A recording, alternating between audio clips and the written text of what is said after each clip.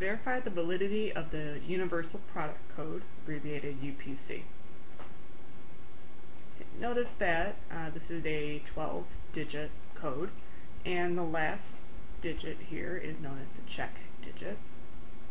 And what this is checking for is to see if there's any errors when this number is inputted into whatever system it's going into. The way that we verify UPC is by using weights, and the weights of a UPC are 3 and 1 in that order. So you would multiply the first number by 3, the next one by 1, 3, 1, and so on until you get to the last check digit, which is multiplied by 1. So what we're going to do is first of all write out this UPC and then multiply it by its corresponding weights, and I'll do this vertically. I just think that makes it a little bit easier. So we have a 3, 0, 0, 4, 5, 0, 2, 9, 7, 2, 4, 2.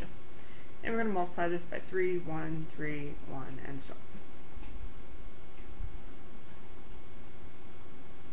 Okay, so multiplying these together, we would get 9, 0, 0, 4, 15, 0, 6, 9, 21, 2, 12, and 2.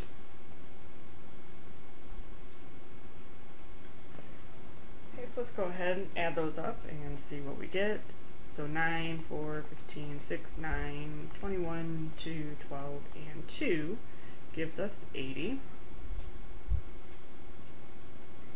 So adding all these together.